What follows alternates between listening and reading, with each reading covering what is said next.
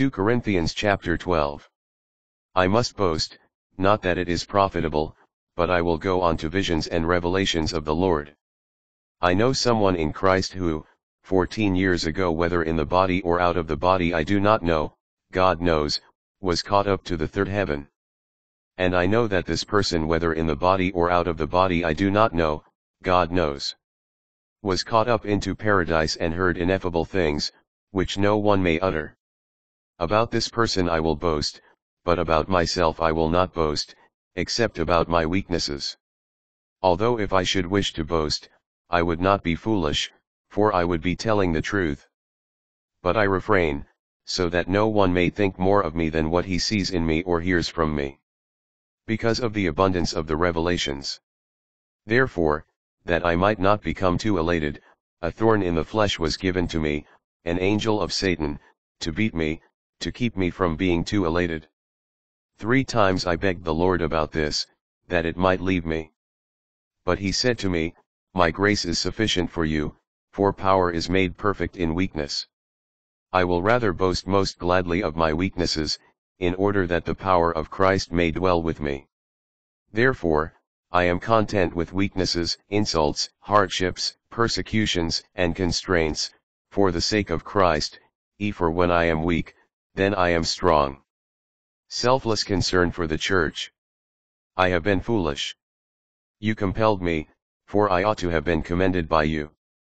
For I am in no way inferior to these super-apostles, even though I am nothing. The signs of an apostle were performed among you with all endurance, signs, and wonders, and mighty deeds.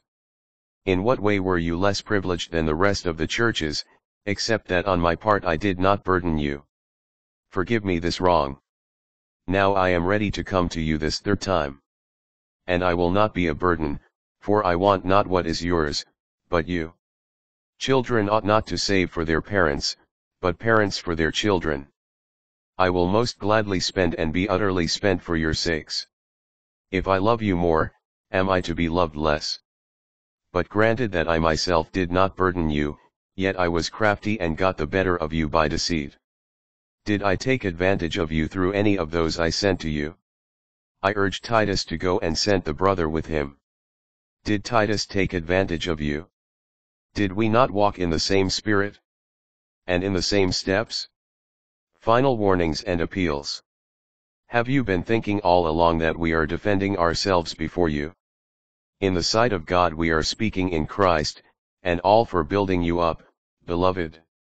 For I fear that when I come I may find you not such as I wish, and that you may find me not as you wish, that there may be rivalry, jealousy, fury, selfishness, slander, gossip, conceit, and disorder.